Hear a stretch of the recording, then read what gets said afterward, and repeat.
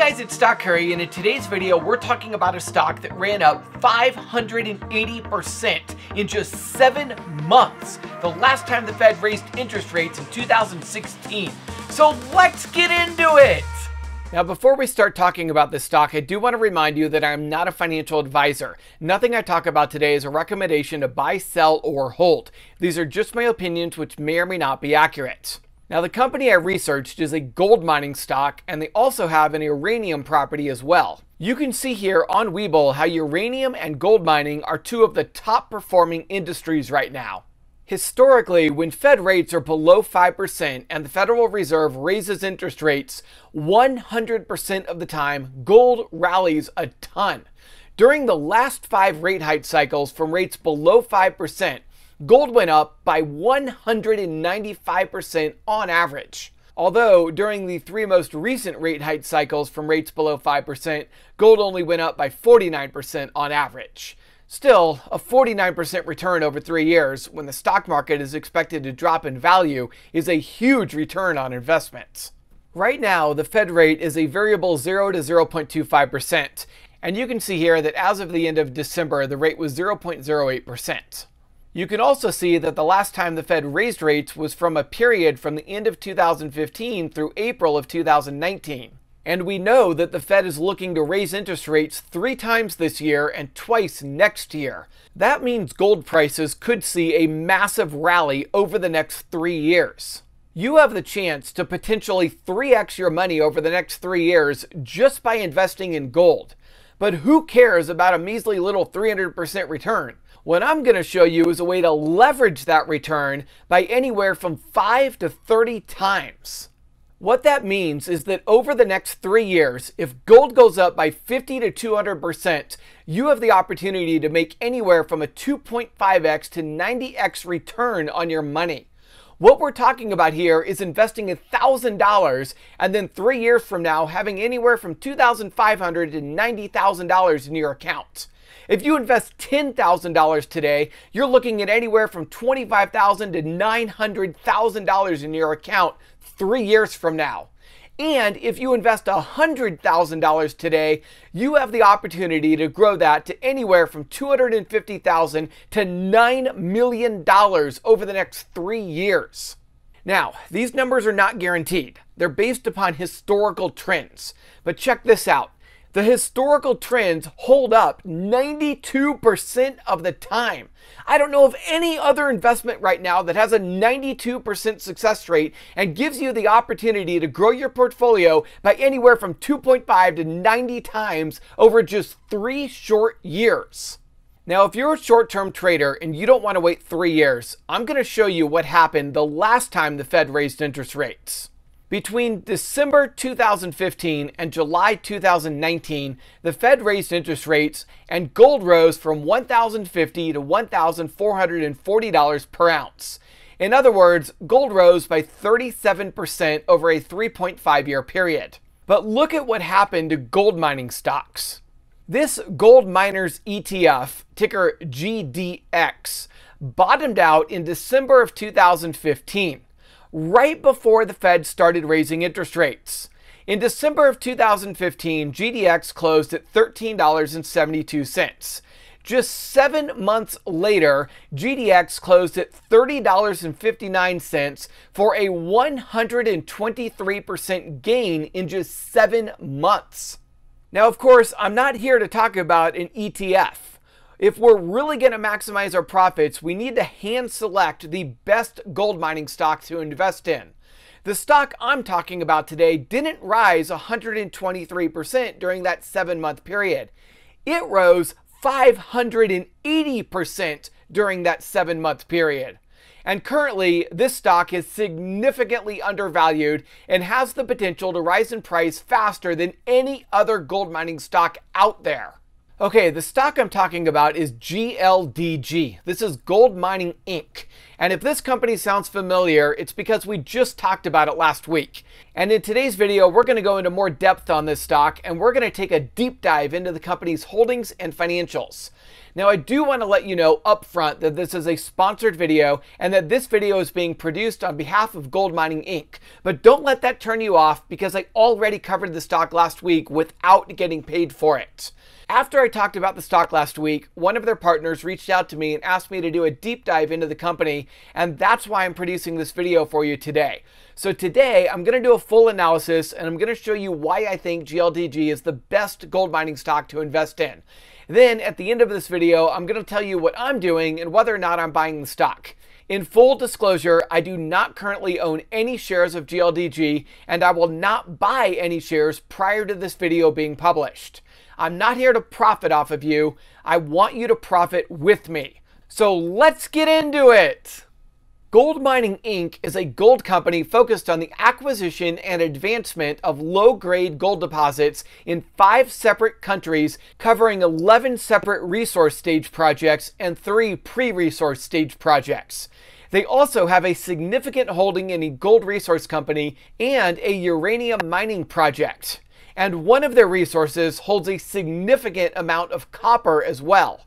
Now, a gold resource is a plot of land that has gold deposits. And as I just said, GLDG owns 14 gold resources in 5 countries. And I just want to highlight some of their properties. Their assets in Para-State, Brazil benefit from low corporate tax rates and an ease of permitting. Their Seahore project in Brazil will take about 13 years to mine and should produce just under 1 million ounces of gold at an average cost of $554 per ounce, well below the spot price of $1,800 per ounce that gold is currently trading at. Their projects in Colombia contain both gold and copper, as well as a small amount of silver. These projects have the potential to be more profitable than their Para-State projects in Brazil. And I also want to highlight GLDG's Yellowknife project in Canada. Yellowknife is home to 3 of the highest grade gold mines in Canada. It also has existing infrastructure, and there are an estimated 1.8 million ounces of high grade gold at this project. In total, GLDG should be capable of mining 2.4 million ounces of gold over 12 years from the Yellowknife project. Now, each gold resource is valued based upon the amount of gold it holds and the resource grade of that gold. Resource grade is a measurement of how close together the gold is. A high resource grade means it's easier and cheaper to mine the gold. A low resource grade means it's harder and more expensive to mine the gold. Most of GLDG's resource deposits are low grade, but the amount of gold in the resource is huge. GLDG's ounces in the ground is among the highest of any junior mining company. GLDG's resources hold an estimated 32.4 million ounces of gold equivalent, which is beyond rare. GLDG's Colombia projects contain a total of 1,212,000,000 pounds of mineable copper, which can be mined over a 10-year period. Copper mining would take place in conjunction with the gold and silver mining at the property, so this is an add-on bonus for GLDG. GLDG also owns a 75% ownership stake in an uranium project called REA, which comprises of 16 permits covering an area of approximately 125,000 hectares and surrounds Orano's high-grade Maybell River deposit. It's hard to put a value on this as exploration is still ongoing, but discoveries so far show the deposits in the area contain 17.7% uranium. GLDG also holds 15% of the shares in Gold Royalty Corp, ticker GROY. Gold Royalty Corp is the fastest growing gold royalty in the world. As of Friday's close, GROY had a market cap of $630 million, which means GLDG's 15% ownership stake is worth $95 million. And just 19 days ago, an analyst gave GROY a 1-year price target of $8.25, which is 75% higher than where the stock closed at on Friday. So GLDG's 15% stake in GROY could grow significantly in value by the end of this year. As of Friday's close, GLDG had a market cap of $220 million. If you subtract the $95 million value from their 15% ownership stake in Gold Royalty Corp, that gives you a valuation on their resources of $125 million. If you divide that $125 million by their 32 million ounces of gold, you get a value on their gold of $3.90 per ounce. And the current price of gold as of the recording of this video is around $1,790 per ounce. Of course, a gold miner will never be valued at the spot price of gold because it costs a lot of money to mine gold. But compared to GLDG's peers, the average valuation for gold resources is $23 per ounce, and GLDG's resources are only valued at $3.90 per ounce. So clearly this stock is undervalued. Okay, moving on to the management team, I just want to highlight two people real fast. One is Amir Adani, and he is the chairman of the board and also the largest shareholder with more than 5% of the shares outstanding. Amir is an entrepreneur and the CEO of Uranium Energy Corp, which is a uranium producer. So he has a lot of experience in overseeing companies that mine minerals. Alistair Still is the CEO, and he has over 25 years of experience in corporate and project development, exploration, and mining operations. So clearly the management team knows what they're doing, and they have a lot of experience.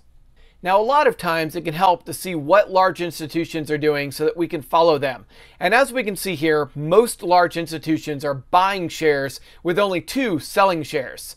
Further, some of the best investors in the world, including BlackRock, Rick Rule, and Doug Casey, all own shares of GLDG. And you know that they did their research before buying this stock. Now, I do want to show you the insider transactions as well, and as we can see here, there has been some insider selling. Now, I'm not concerned about all of the transactions from 10 months ago, but what is a little bit concerning is the fact that a director sold shares just 2 days ago. It was a small amount and it was just a director, but still, the insider selling is a little bit concerning. Now, moving on to the financials, GLDG does not have operating assets and does not generate operating cash flow. GLDG's value depends upon the value of the assets they hold and management's ability to advance their mining properties so that they can start mining gold. GLDG's approach is very unique compared to most mining companies. GLDG buys properties that are out of favor for very low prices and then either holds those properties until gold prices increase enough to make mining them profitable, or de-risks the properties through exploration and joint partnerships. In this sense, GLDG is more of a merchant bank that is focused on increasing the value of their properties rather than mining them. So when we're looking at the financials, the income statement really doesn't matter because GLDG has no revenue and does not have any plans to have any revenue anytime soon. The balance sheet is what really matters for a company like this. Now, we already know what their assets are. As of Q3, they had $88 million in investments. That would be their 15% stake in GROY, and their properties cost them $45 million, which you can see here in the fixed assets net column. And since GLDG has no revenue, their cash on hand and operating expenses are going to be very important to look at, as well as their debt. At the end of Q3, GLDG reported $684,000 in cash on hand and $179,000 in short-term investments for a total liquid assets of $863,000. Now, regarding their debt, they have no short-term debt and only $96,000 worth of long-term debt. They do have over $6 million in long-term tax liabilities, but they do appear to be slowly paying that down. So everything looks good here. The important thing is that their debt is quite low, so we know they're not buying their properties with huge amounts of debt, which is good. Now, their income and expenses are going to vary widely from quarter to quarter, depending upon how many assets they buy or sell, so we really can't gather any information from that. The important thing to know from a shareholder perspective is that GLDG has not raised money via dilutive equity in over 5 years. That means the chances of a share offering are quite low. Now, the fact that GLDG is an asset management company makes valuing this company very difficult. It's nearly impossible to tell what they might be able to sell their assets for, and asset valuations fluctuate rapidly with the rise and fall in the prices of gold, copper, silver, and uranium. So when it comes to coming up with a price target, I'm going to leave that to the analyst on TIPRANKS. A top-rated analyst on TIPRANKS rated GLDG a buy and gave it a $4.98 price target. That represents a 238% upside from Friday's closing price. I read through his entire 32-page analyst report, and I was happy to see that the analyst used a 14% discount rate. That's good because it covers inflation at 9%. Another thing I read in the analyst report is that because this is a Canadian company with resources all over the world, it won't be affected that much by rising interest rates here in the United States. That's because if GLDG needs to get a loan, it can literally get a loan from anywhere in the world where it holds resource assets, or even from its home country in Canada. And like I said earlier, GLDG's gold deposits are currently valued at $3.90 per ounce. That is the lowest valuation of any of GLDG's peers. While some of the low valuation can be attributed to GLDG's low-grade resources, the fact remains that GLDG's stock price is significantly undervalued. Now, no investment is without risks. So let's talk about some of the negatives with GLDG. First, setting up a gold mining operation takes a long time. And because GLDG is a junior mining company, it will take years for GLDG to advance their current portfolio and start generating income. Second, GLDG seems to be all over the place in terms of strategy, with their focus spread out amongst gold resources, gold mining, uranium mining, copper mining, and asset management. So GLDG is going to have to find a niche and focus if they're going to be successful. Third, the gold in GLDG's resources is low grade, which means it will cost more to mine that gold. There is some concern that mining the gold in some of their resource assets might not make economic sense. In other words, it might cost more to mine the gold than GLDG could make selling the gold. And if gold prices fall, the value of GLDG's properties will fall as well. On the other hand, gold resources are diminishing worldwide, and it's estimated that the world's current known gold resources will be depleted within 18 years. That should cause the price of gold to continue to rise and could improve the economics of mining GLDG's low-grade resources. The fourth risk is that the pandemic has caused operational challenges to mining gold, as it has become difficult to find enough labor to operate in the mines. Now, the only thing about this risk is that by the time GLDG gets to the point where they're ready to start mining gold, the pandemic labor shortages should be over by then. And finally, the fifth risk to investing in GLDG is that because GLDG's 15% ownership stake in GROY makes up 43% of GLDG's market cap, any change in the valuation of GROY is going to have a significant effect on the valuation of GLDG. So in summary, while there are some risks with investing in GLDG, there is no denying the fact that this stock is undervalued. And with GLDG rising in price 92% of the time the Fed raises interest rates, I feel like this is a no-brainer. Now, if you do decide to invest, I recommend keeping up with the news that comes out on GLDG. And for that, I suggest you subscribe to their email list at GLDGnews.com. That's GLDGnews.com. Now, regarding what I'm going to be doing, yes, I will be buying GLDG. I'm actually going to add it to the $1 Million Challenge portfolio. I promise I will not buy any shares until after this video is made public. That's going to eliminate any thoughts or accusations about doing some sort of pump and dump, okay? I'm not buying any shares until after the video is made public. All right, that's going to wrap it up. I hope you got a lot out of this video. If you haven't already, make sure you hit that like button and subscribe. And if you're on YouTube, click the bell icon and click all so that you can get notified when I release my next video. I hope you have a lot of success trading, and I will see you tomorrow.